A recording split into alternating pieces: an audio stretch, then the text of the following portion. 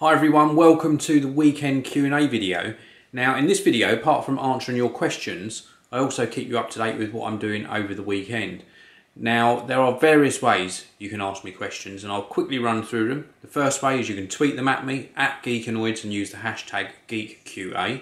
The second way is if you check in the video description, there's a link to my Patreon campaign. If you support me on Patreon, then you get various perks, and one of them is priority when asking questions. I said priority, didn't I? How strange.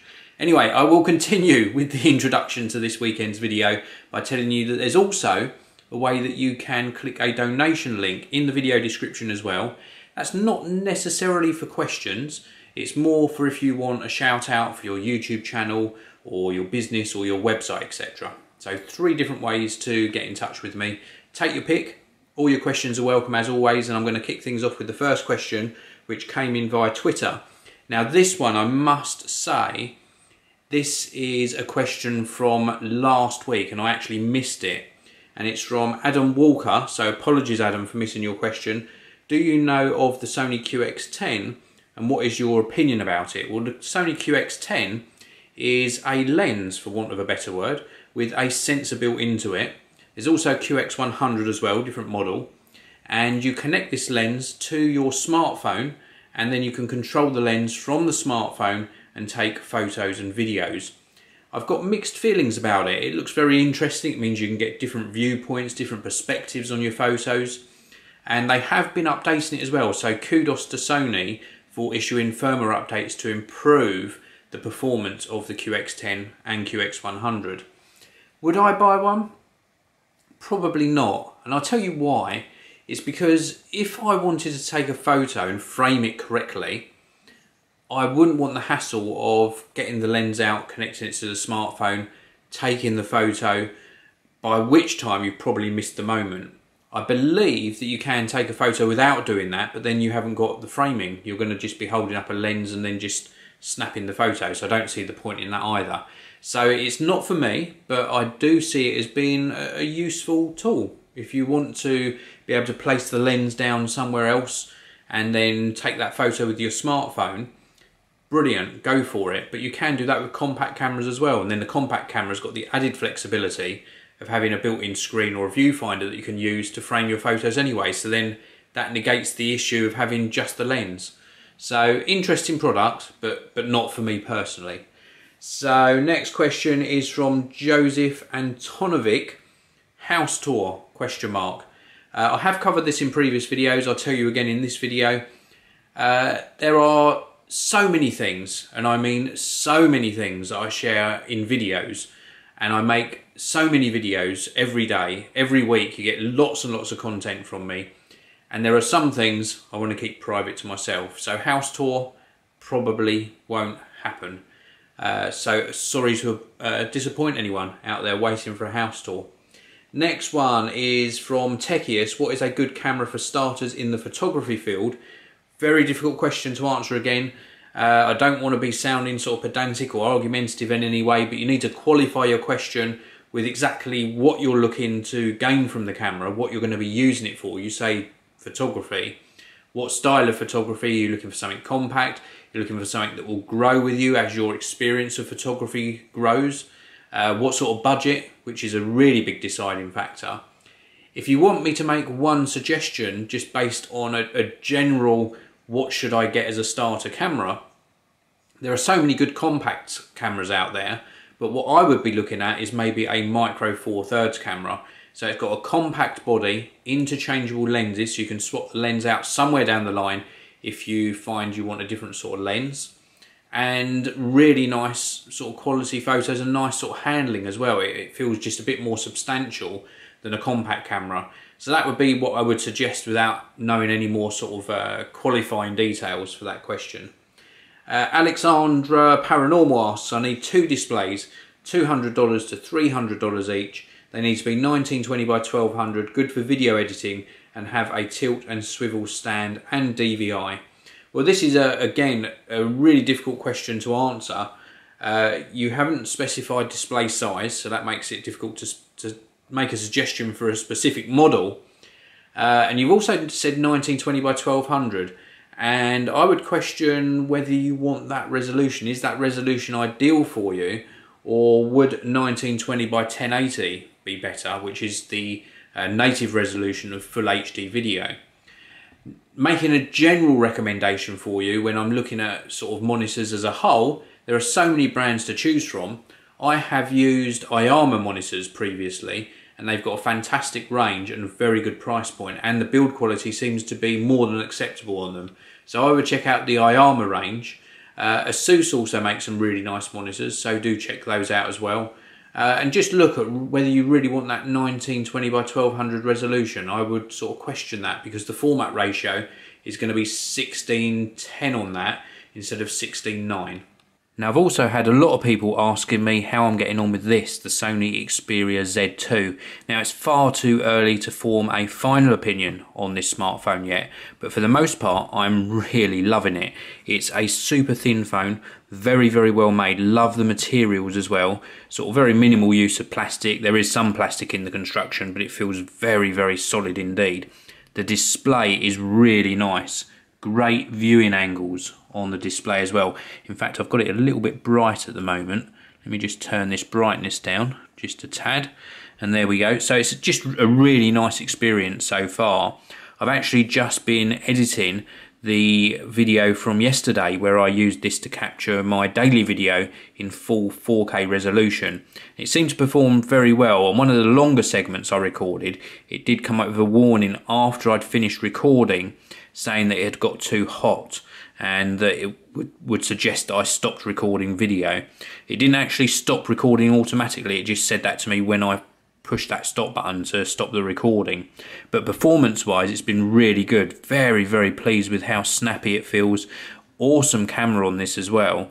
And so far, so good. Oh, and one other thing I should point out, let me just pick this up so you can get a closer look at this. If I show you the battery, now this is on a single charge so far, and you can see there 77% battery left, and that's not from today, that is from yesterday. So I used this all day yesterday for recording that 4K video, plus testing it, plus taking some photos, plus playing with the user interface, etc. We're now at almost 11 o'clock the following day, and it's still shown as 70, it's just changed to 76%. 76% battery life left. That is absolutely fantastic. Welcome to my Sunday. This is what I've been doing pretty much all morning. We've had a problem with this back wall for quite a long time. We've had the outside of the house repaired.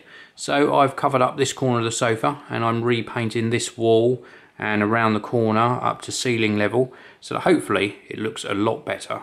So that has been my Sunday so far, and in fact it's about 2 PM in the afternoon, so it's taken up pretty much all of my morning. Then I stopped for some lunch and then I carried on painting after lunch. And I've got to do another coat yet, but I've been watching some videos, well, not watching them, but listening to the audio of some videos. In fact, Chris Prillo and Barnacle's Nerdgasms live stream, so I've had that on whilst I've been painting, so that's been rather entertaining to say the least, but I had to keep stopping at some stages to see what they were up to on the video.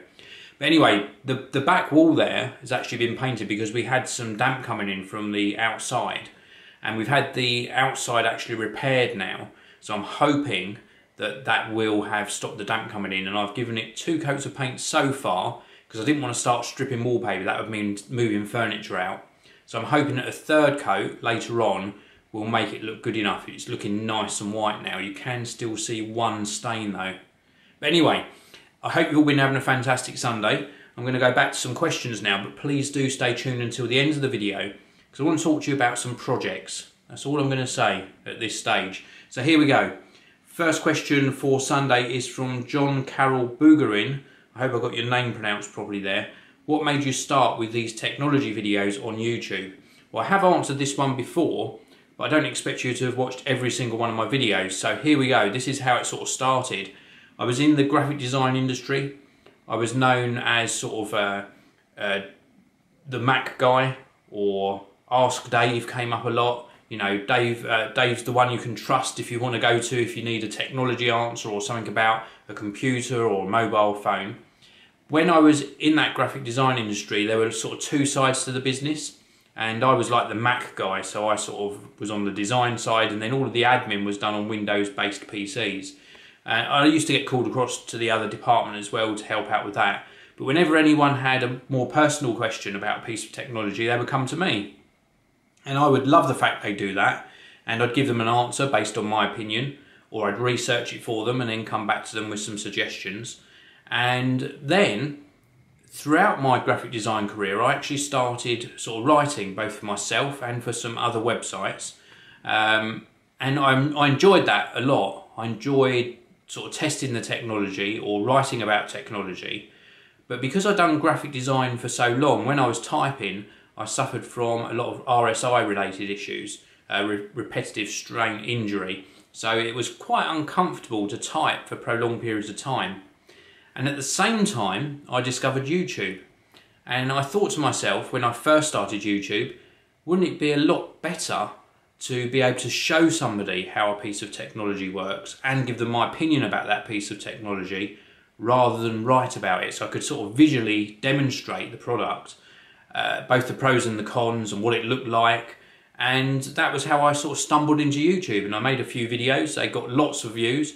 I was very happy with the response I got, and what started off as a hobby soon turned into a real passion and a full-time career of mine. So that's sort of how it happened. I think that's how it happens to a lot of people actually, and as they say, the rest is history, because I've continued all these years and still thoroughly enjoy it. It's very, very enjoyable. So thank you very much for that question. The next one is from Pradeep Iyer. Hi Dave, I love your videos. Thank you very much, I really do appreciate that. What cleaning products do you use to clean your screen and body of your MacBook, iPhone and iPad? Well, I primarily use two different brands, but there are a lot of brands out there. But the main two I use are iClear, which I bought a bottle years and years and years ago, and that works extremely well, and also Muck Off, which were really well known for making products that you could clean your bikes with, like a mountain bike. They do this spray that you can spray on your bikes and then you wash it down and it gets all the muck off, thus the name Muck Off. And they actually developed a range of technology products as well, and I really do rate them. I actually reviewed them probably about 3-4 years ago now, and I like them so much that when I went to buy a new bottle of cleaner, I bought the same brand. So it must be good if I bought something with my own money. I joke. No, it must be good. I ordered some on, I think they did it on Amazon at the time, and I replaced the bottle that I'd had in for review with a big trigger shaped bottle, and I just do my screens I do my sort of smartphone, tablet devices probably once every couple of weeks, and then I do my monitors, like the LED monitors or my Thunderbolt display. I do those roughly probably once a month, and I use the same spray for doing my keyboards as well, so I just give it a light spray and then wipe it over and then polish it off. Job done. So brilliant, brilliant questions. So I'm going to keep the questions short this weekend, purely because I've spent so much time doing decorating and I've got to spend the rest of my bank holiday weekend sort of finishing that. I'm trying to get the room prepared for some furniture delivery that's coming next week. I've already told you about a new sort of media cabinet that I'm going to put all my consoles in, so I've got to get the room ready for that. And then in another area, I've also got a new storage cabinet coming, so I'm trying to organise all of my camera accessories into a better cabinet because they're all over the place at the moment. Now, I mentioned to you that I wanted to talk to you about some projects. Now, when I've talked to you previously on video about clients that I work for, commercial videos, I get a lot of questions about that and why I can't actually share that. So I want to tell you a bit more about that first. So I might make a demonstration video for a company and they use that for internal marketing, so you're never going to get to see it. Or they might use it on their Amazon product page, or they may indeed upload it to their YouTube channel. But when I enter into a contract with a client, I agree not to divulge the details of the project. It's up to them to share it or give me permission to share it. That has happened on occasion. I've been able to share a few things with you before. Throughout that time of doing projects, and it's been, what, about 5 years since I did my first commercial video, I've developed an even greater passion for videography and storytelling. In fact, I did a very short video probably about 3 years ago, which was entered into a sort of film festival competition, and that was received very well. I've also been spending a lot of time storytelling and developing a couple of stories, or projects as I'm going to call them, that I want to share with you guys and girls on video. Now, the reason I'm sharing this with you is because I've put a couple of months into actually developing the ideas already, and they're ready to start filming. So I'm going to be spending the next 2 or 3 months actually recording the first one. It might take a little bit less than that, but I'm allowing myself the sort of 3-month period to complete it in. And then I'm going to start work on the second one. And I wanted to ask your feedback, whether you would like to see that perhaps on this YouTube channel, or whether you think I should serve it up on something like Vimeo perhaps, which has got a lot less compression in the video format that they use. Something just flew across in front of me there. But anyway, I digress.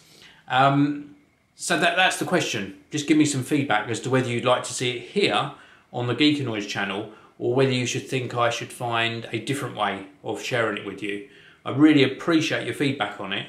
I can't give you any inside information as to what the story for the first or second one is at this stage, but I will share with you some sort of behind the scenes video footage as and when I start recording it. So you've got that to look forward to as well. So anyway, I'm keeping it short, as I said, because I've got a lot of painting to do this weekend. Thank you very much for watching.